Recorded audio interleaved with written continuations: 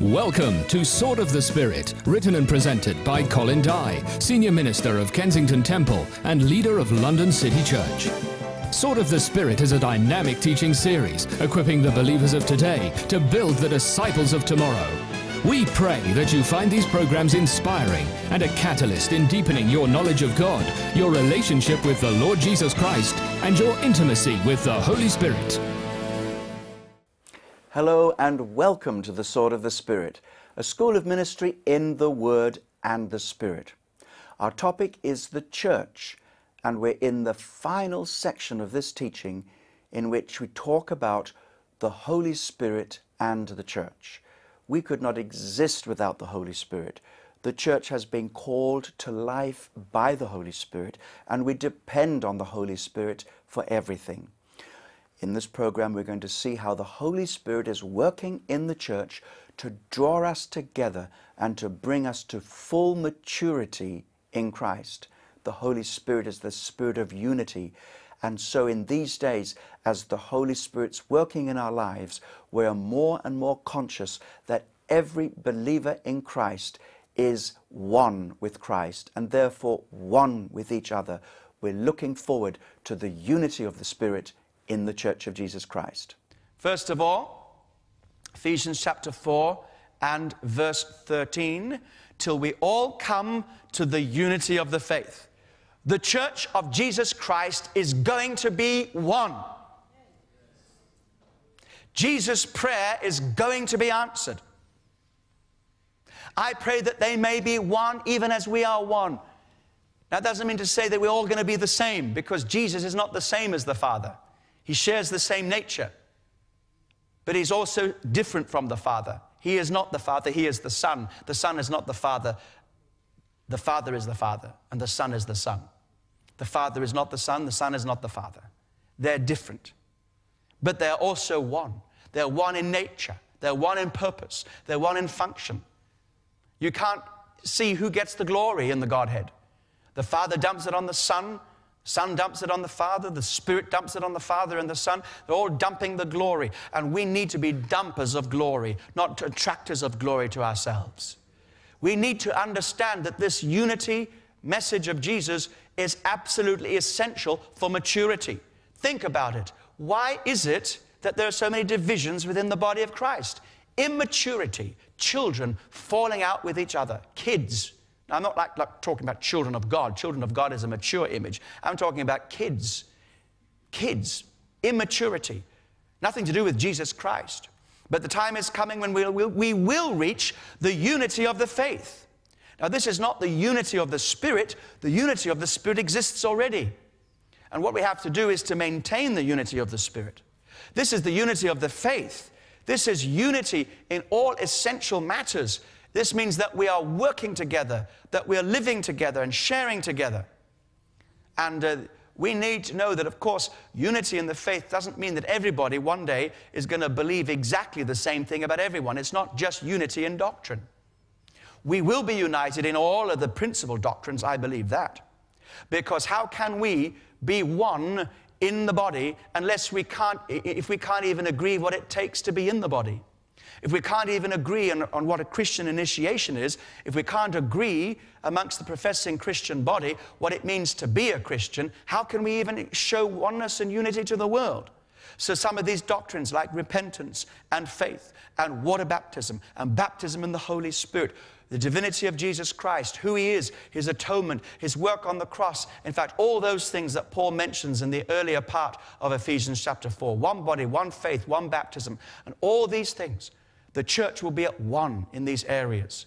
But there will be room for differences to do with the things which are not central, the things which are peripheral.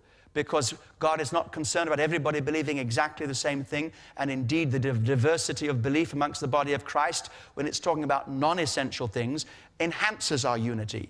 Because God can then reflect various aspects about himself through different groups. There's not one group that reflects all the truth of God.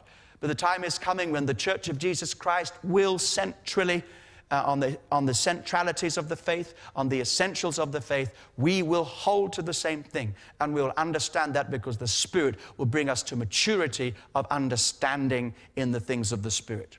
That will happen on planet Earth before Jesus returns. And we need to be aware of that because it could well be in our generation.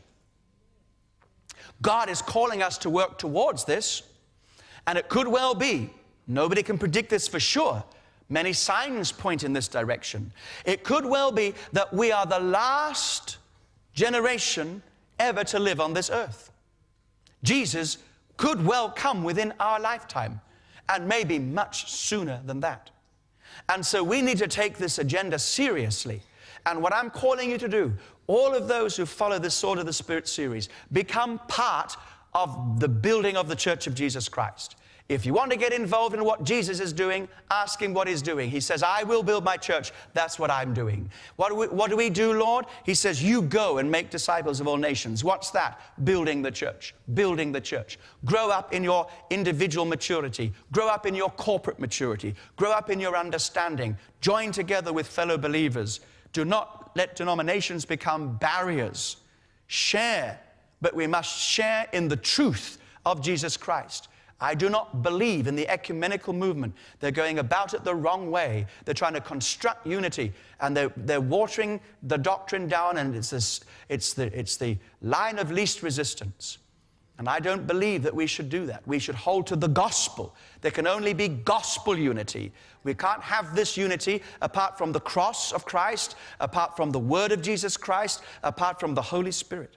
But the time is coming when the Holy Spirit will have worked so that we all see Jesus and we come together in that strong unity. Then he says also in verse 13, till we all come to the knowledge of the Son of God. To the knowledge of the Son of God. The word knowledge is gnosko in the Greek. Gnosko. But here the word knowledge is a special word. It has also the intensifying prefix of epi. So the word for knowledge here is epignosko. Epignosko. Gnosko means knowledge. Epignosko means full knowledge. Also, gnosko here is not just something that you know with your mind. It's not talking about intellectual knowledge. It's talking about deep, experiential, practical knowledge. And so when we come to know God, we know him in our experience. And that knowledge is expressed practically in our lives. The knowledge of God is the acknowledgement of God in our lives. The knowledge of Jesus is to know him personally and intimately and practically and experientially, so that his life becomes our life and that life becomes visible to the world. Now, here the Apostle Paul says there is coming a day when we will all enter into the full knowledge of Jesus. Every member of the body of Christ will know Jesus fully. Will come into the full knowledge, not just this partial knowledge. And by full knowledge, it must mean as full as is possible to know him on the earth. It doesn't mean the fullness of eternity. But there is a fullness of knowledge now that he wants us to enter into. And when you think, and the Apostle Paul describes this in Philippians chapter 3, when you think that the Apostle Paul, coming very much to the end of his life, or at least certainly right the way there as a mature apostle, he says, I want to know him. All that I've experienced, all that I have, I reject. I want to know him. And here we have the Apostle Paul, who by that time was responsible for writing so many epistles, and by the time he finished his ministry, writing 2/3 of the New Testament. Here we have this man well into his ministry as one of the greatest apostles, probably the greatest apostle alongside the Apostle Peter. And here he says, all I want is to know him. I want to enter into this knowledge of Christ. And so here we are talking about the whole church coming to know Jesus like the Apostle Paul knew Jesus, till we all come to the full knowledge of the faith. This is going to be a glorious end-time church. The Holy Spirit will be so powerfully working and revealing Jesus to us that we will be walking in the full knowledge of Jesus Christ as the church. Powerful. Aren't you inspired by this? Don't you want to live for such a goal? Don't you want to sacrifice all your own earthly ambitions that you might be part of God's great business to be building the church outward and upward? Yes? Well, there's more to come. There's more to come. Going on also in Ephesians chapter 4, it goes on in verse 13 to speak about that we should all come to a perfect man, to the measure of the stature of the fullness of Christ. The measure of the stature. Here, we're coming to a maturity so that we come to the measure of the stature of Christ. In other words, we will walk around with the maturity of Christ himself. That's amazing. That means the church will not be any longer the baby church or the adolescent church, and certainly not the old, weak, decrepit church. The church of Jesus Christ will be the mature, vibrant, powerful, strong church that speaks of the full manhood of Jesus Christ. What a powerful revelation that's coming to us. And in this way, our maturity will produce all the results that come from maturity. Just think about it like this. God has set his love upon humanity. And God has, by his divine decree of election, called out of the world a body that shall be his people. That means that before Jesus returns, everyone who is going to be saved will be saved. And that body will be complete. And on the earth, there will be a body of Christ capable of fulfilling the Great Commission. We will get the job done, because if we don't, nobody else will. Jesus said, this gospel of the kingdom must be preached, shall be preached, will be preached in all the nations of the world as a witness, and then the end shall come. In other words, for all those to be saved who are going to be saved, the gospel has to be preached. How widely? Everywhere, my friends, everywhere. Because the Apostle John, in his vision, which he records in the book of Revelation, says, I saw people from every kindred, every tribe, every tongue, and every nation. As I say these words right now, all over the world, 1/4 of this world does not know Jesus. 40% doesn't know Jesus. But 1/4 of the world doesn't have the opportunity even to hear about Jesus. Most of these people live in what we call the 10-40 window, 10 degrees latitude north of the equator and 40 degrees.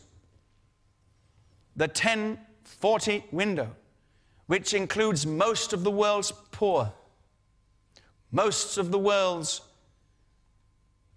who've never heard about Jesus. And they are culturally and geographically excluded from the gospel.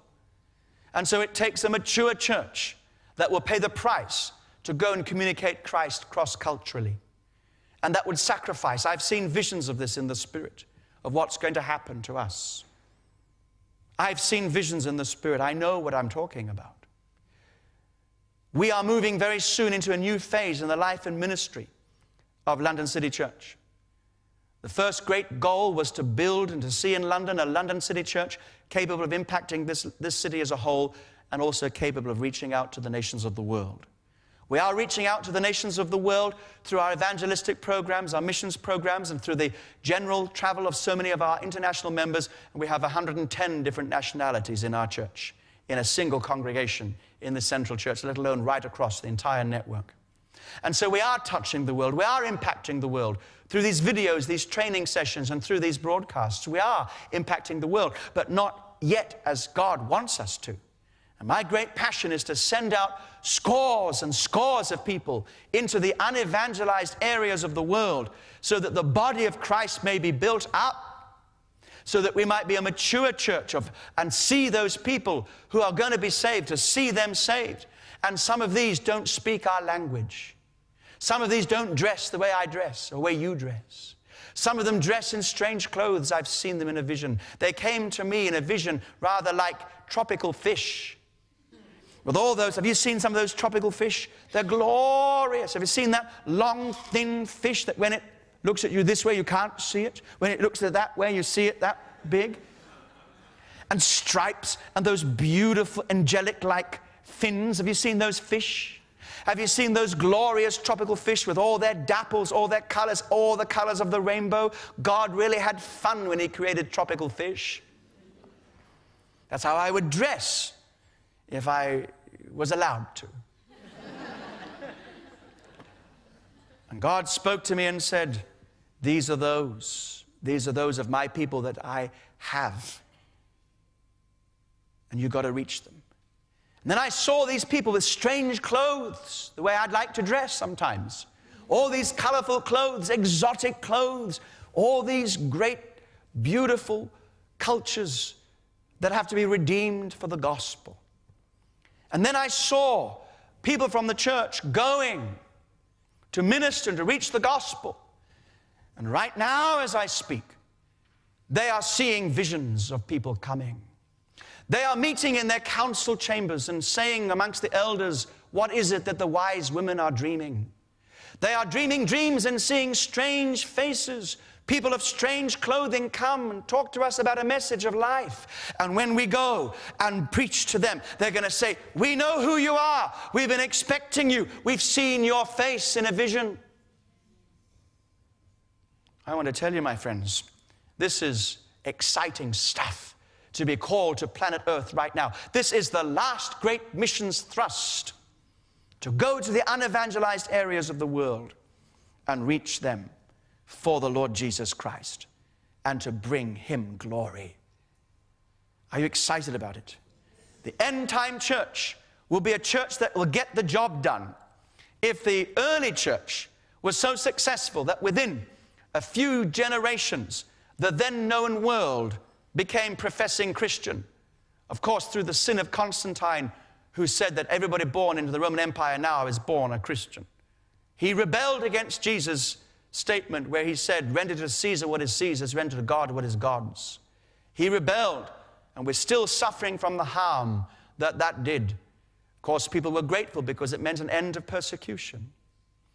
But with persecution or without persecution, and probably with it, no, definitely with it. For some of these people going to these places will not come back. One-way tickets. Not because they'll just live the rest of their lives there, but because they'll live the rest of their lives there, which won't last very long. They will be martyred. I know that. I see it in the Spirit. But the blood of the martyrs is a seed of the church. And if the early church was able to transform its generation for the glory of God, and that was a baby church, what will happen in the end time move of God when the mature church rises up under the anointing of Jesus Christ and preaches the gospel with signs and wonders and mighty demonstrations of the Holy Spirit? It will be a glorious season. I don't expect it will last very long. And it won't be that the whole world will be converted. For during that time, there'll be times of great darkness. Those who want to be wicked will be more wicked than ever before. Those who want to be righteous will be more glorious for God than ever before. We will shine. I remember Bible teacher Derek Prince asked the question, and they said, the way you teach, it sounds like some things are going to get better and better, and other things are going to get worse and worse. Well, what do you think about that? He said, it's very simple. I'm one of the things that are going to get better and better. In other words, yes, in the end times, there's going to be a huge falling away. In the end times, there's going to be persecution. There's going to be betrayal. There's going to be denial. There's going to be a godless society, a godless generation, and a world church, which is the church of Antichrist. Not the true church of Jesus Christ. But alongside those things, there's going to emerge the true church of Jesus Christ, believers who are growing up into Jesus Christ, not just individually, but corporately. A prophetic person upon this earth, the body of Christ, speaking the words of Jesus Christ to this generation under the end time anointing of the last days. And I pray to God that I shall be part of it. But if I'm not, And if this is not that last generation, we owe it to God. It is our responsibility to run with His agenda and to live in this generation and to move as far as we can forward into this growing outward and upward so that Jesus may be glorified and God would bring glory to Himself by Christ Jesus. So this will only happen, of course, through a massive outpouring of the Spirit of God in the end times. God said it. He's going to do it. He is going to pour out His Spirit upon all flesh. He's promised to Abraham, in you and in your seed shall all the families of the earth be blessed. We're going to see a mighty end time harvest. And the Church of Jesus Christ will be ready to bring it in. Pray to God we take our part. Finally, there also in verse 13, of Ephesians 4, it says, to the measure of the stature of the fullness of Christ. The fullness of Christ. Now you need to know what this means. You need to go back to Ephesians chapter 1 and verse 22 and 23, because the word fullness has already appeared in the book of Ephesians. Ephesians 1 verses 22 to 23. And this is the final point in this series on the church. And I want you to go away with this, challenged and blessed. And He put all things under His feet and gave Him to be head over all things to the church, which is His body, the fullness of Him who fills all in all. So we see Jesus Christ has been made head over all things. Not just believers. Jesus Christ has been made head over all things. All things are put beneath His feet. Now, God says the headship of Jesus, and He is to be head over all things. That's God's plan for Jesus. He is Lord. Every knee shall bow, every tongue confess. Jesus Christ is Lord. So, the headship of Jesus over all things has been given by God as a gift to the church. And so the headship of Jesus is seen first of all in the church. When we submit to the lordship of Jesus, we're submitting to the lordship of the one who will reign supreme over all things in the future kingdom. But now, in this time, He is ruling and reigning in us, in our hearts. We are the community of the kingdom. The headship of Jesus has been given to us. He is the head and we are His body. And because we are His body, where does He live? Where do you live? I'm not talking about your address, your building. Where do you live? You live in your body. Isn't that right? If you don't live in your body, you are a weird person. Christ lives in His body. So here Paul says the church, which is His body, the fullness of Him who fills all things in every way. The fullness of Christ fills all things. The universe is filled with the presence of Christ. But God has taken the presence of Christ and given the presence of Christ to the church as the first sphere of manifestation of the fullness of Christ. So the church carries the presence of Christ. Now, Ephesians chapter 1 speaks about the position, the spiritual position. We are seated with Christ in heavenly places. That's our spiritual position. Now, Ephesians chapter 4 speaks about the outworking of that. The fullness of Christ means Christ dwells in the church. We know that's our spiritual experience. Spiritually speaking, Christ is amongst us. But Ephesians 4 is not just talking about a kind of spiritual notion or a spiritual fact. Ephesians 4 is talking about the outworking of the fact. In other words, Paul says there's coming a day when the fullness of Christ will be seen to be in the body of Christ, which will mean that it will be in that day exactly as if Jesus Himself has come back and living and alive on planet Earth. Let me tell you, let me put it to you this way. Jesus is coming back in the church before He's coming back for the church. Jesus is going to manifest his presence so fully in the body of Christ that when the world points to the church, the world will be able to point and say, that's Jesus working. They will see him in us. Do you know what this means? It means everything that Jesus ministered in when he was on this earth will be fulfilled and ministered and manifested in the body of Christ. How did Jesus minister? Did he ever turn somebody away and say, I'm sorry, I'm only a disciple, I don't understand the will of God here, I'm sorry that you've not been healed? Did he ever do that? The only time he failed to heal was when they failed to believe. It was no failure in his part, it was a judgment of withholding healing from the stubborn and unpenitent. That's not to say today that when people aren't healed, it's because they're stubborn, unbelieving, and unpenitent. No, not at all. Often it's because we are mere disciples, that we haven't yet understood the workings of the Holy Spirit, that we don't know how to minister in the Holy Spirit.